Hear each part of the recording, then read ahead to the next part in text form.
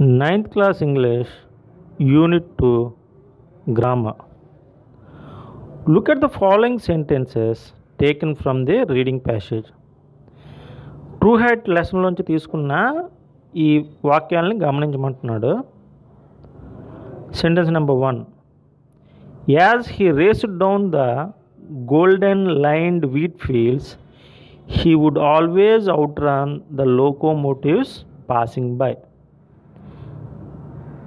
ఎప్పుడైతే గోధుమ పొలాల మధ్యలో అతను పరిగెడుతున్నాడో ప్రతిసారి లోకోమోటివ్స్ అంటే రైళ్ళు కన్నా వేగంగా పరిగెట్టి ఓడించేవాడు. Sentence number 2. When he heard the singing of some distant Robbins in flight he knew it was his time to fly. ఎప్పుడైతే దూరంగా రాబిన్ బర్డ్స్ ఎగురుతూ పాడుతుండడం విన్నాడో అప్పుడు అతనికి తెలుసు అతను ఎగరవలసిన సమయం ఆసన్నమైనదని. Sentence number 3. Since the other Walters had pure missus Michael needed to clear this world to win. మిగిలిన Walters ఆ హైట్ గెంతలేకపోవటం వలన మైకెల్ గెలుపొందుటకు ఆ హైట్ క్లియర్ చేయవలసి ఉన్నది.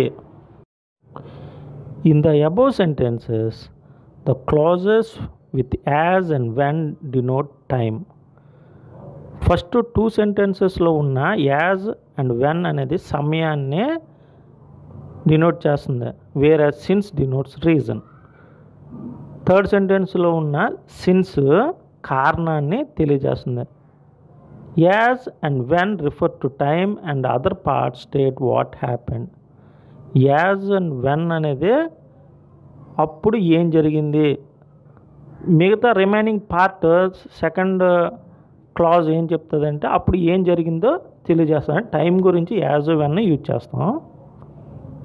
In the third sentence, the clause beginning with since states the reason and the other states the consequences.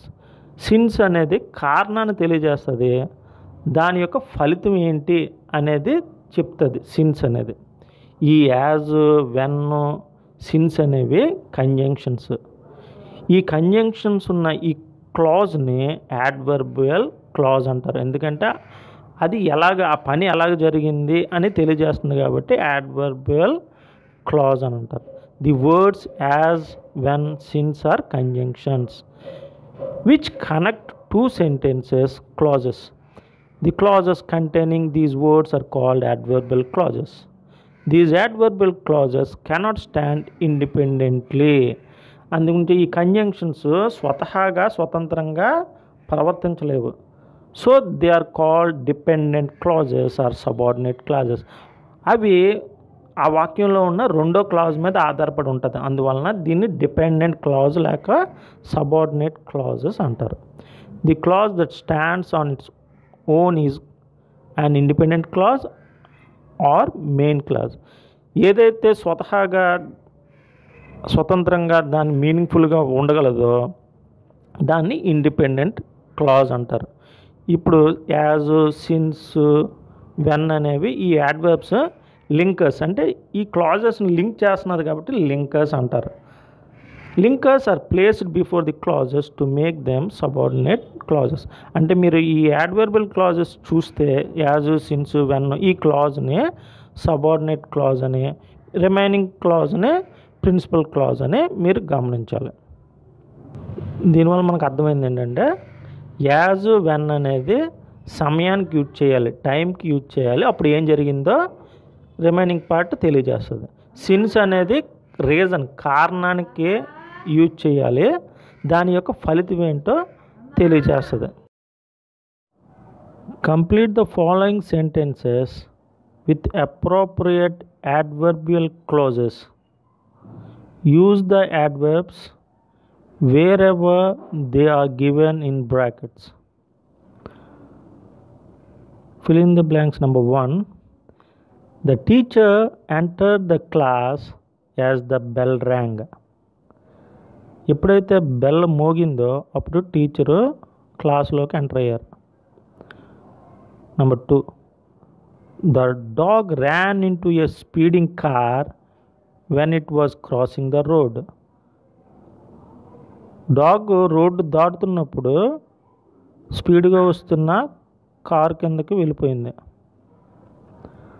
Number 3, I was in deep sleep since I was tired. నేను బాగా అలసిపోవడం వలన నేను మత్తుగా నిద్రపోయాను. 4, someone knocked at the door as I closed the door. నేను ఎప్పుడైతే door close చేశానో అప్పుడు ఎవరో డోర్ నాక్ చేశారు. 5th one, the crowd cheered Michael Stone as soon as he won the National Junior Olympics. Last one, 6th one, it is high time the cricket board thought of different alternatives as the team is already out of the tournament.